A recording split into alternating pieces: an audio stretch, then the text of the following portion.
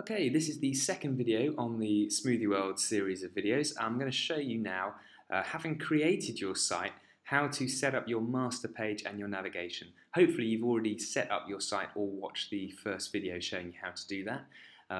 If you haven't done, stop this video, go back, watch the first video and then come back to this one. So here we are, I've got a blank site. Before we actually go into our master page, I'm just going to show you a few of the things you can do here.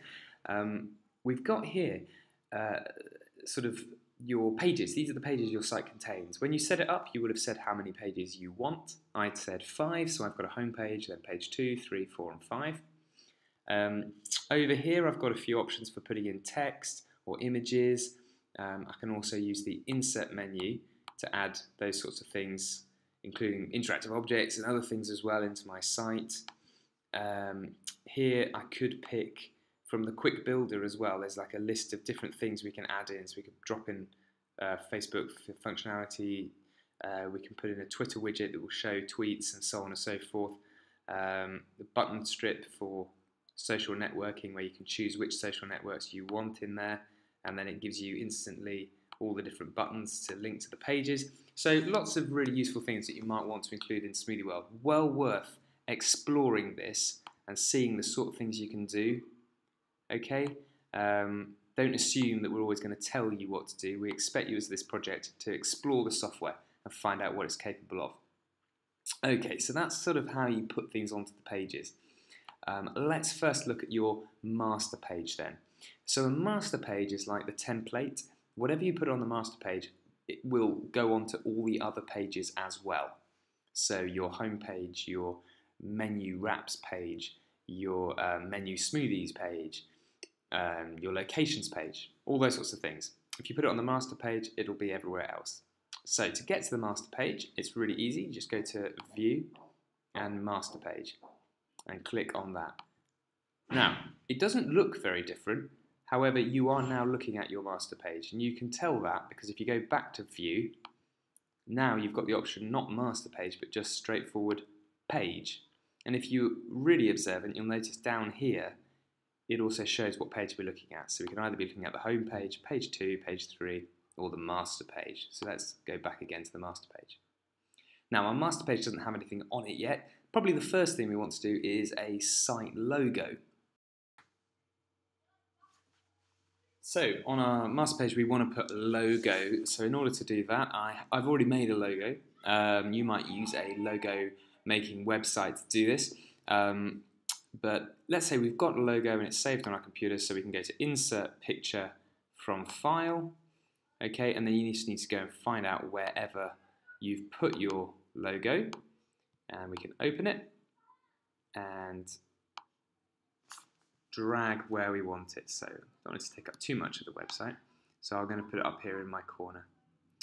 Okay, so now we've got a logo. If I now were to look at any of my other pages, because this is on my master page, so let's say we go to our home page, you'll see that there's the logo, it's on page 2 as well, it's on page 3.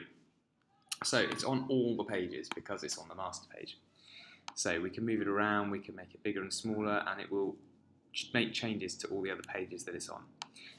What else might we like to see? Well, I'd quite like to have a bit of a navigation bar on here. So here is the navigation it's given us to start with.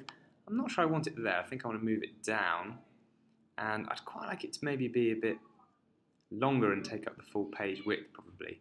So let's edit it. So what we can do is we can, with it selected, we can go to Edit Navigation Bar, and we can choose different types.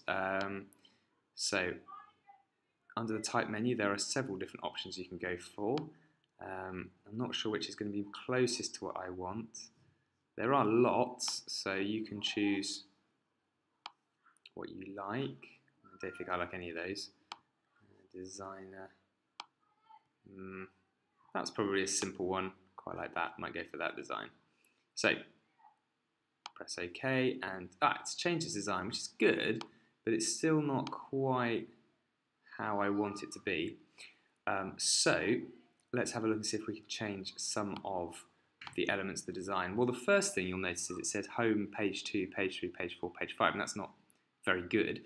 So we want to change the page names. In order to do that, go over here where our pages are, because this is where it's getting the names from. Right click on one and go to page properties. And then we can change the page name up here. So I'm going to call this one menu, and I might change the page title as well to menu. And while I'm at it, why not change the file name so it makes sense? Okay, so press OK, and now that's changed from home, menu. Let's have another one. Let's say our smoothie bars. So this is sort of our locations. Okay, and that probably, there we go, our smoothie bars. What can we put in this one?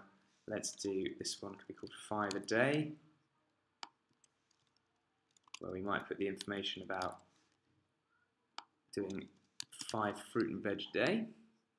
And finally, I might have one called Contact Us.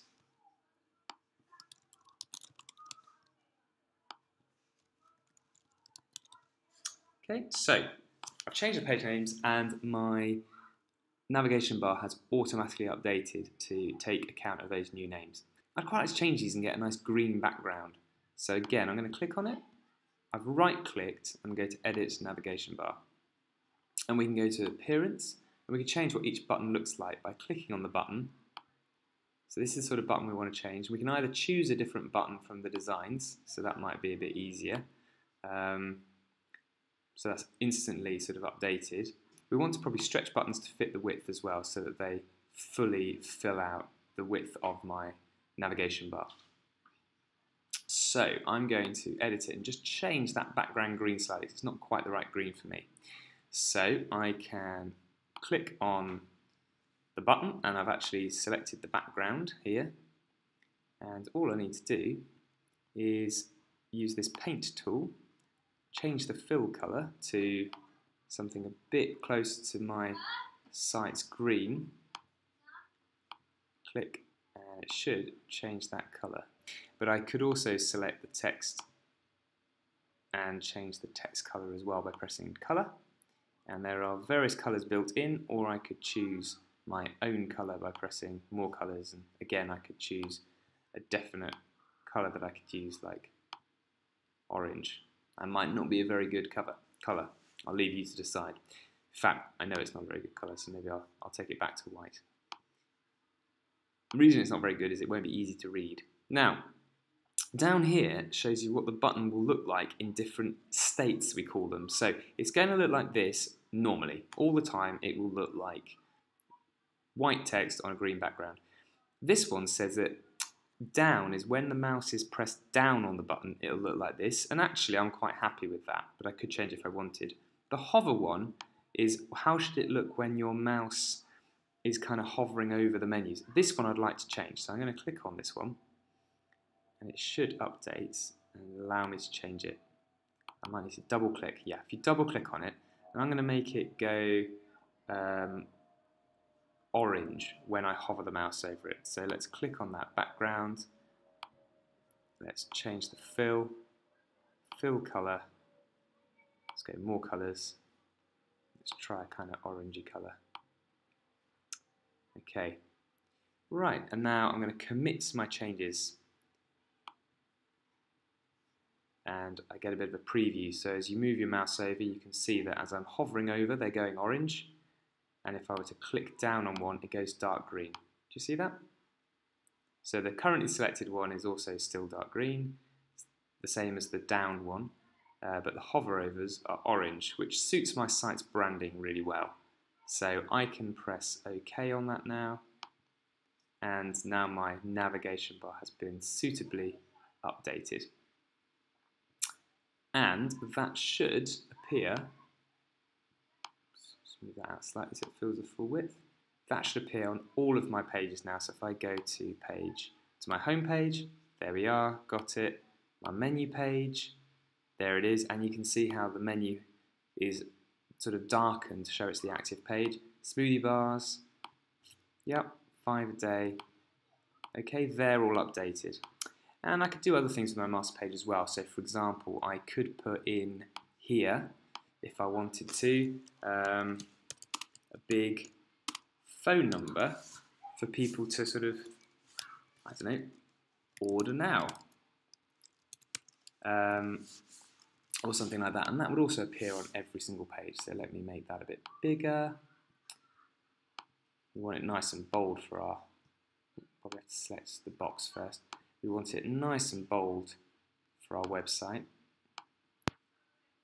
It's going to be very bold. I possibly made that a bit too big. That looks a bit better. And you can obviously play around with the fonts you choose as well to be however you want it to be. And that too will now be on all of our pages. And we might want to put a background image in here. We could put pictures of smoothies and things to really catch the eye. Okay, so that is how to set up your master page and set up your navigation bar. And now you'll be ready to add all sorts of other content to individual pages. Just remember, when you start adding other content, you must leave the master page and go to the pages that you want to edit. If you start editing and putting them on the master page, let's say you put pictures in or text in, that will appear on all your other pages, and you don't want that. So if you're in your master page, make sure you leave the master page and go to the page that you actually want to edit before you start editing it. Hope that makes sense. Good luck with getting on with your sites. I'm really looking forward to seeing what you produce.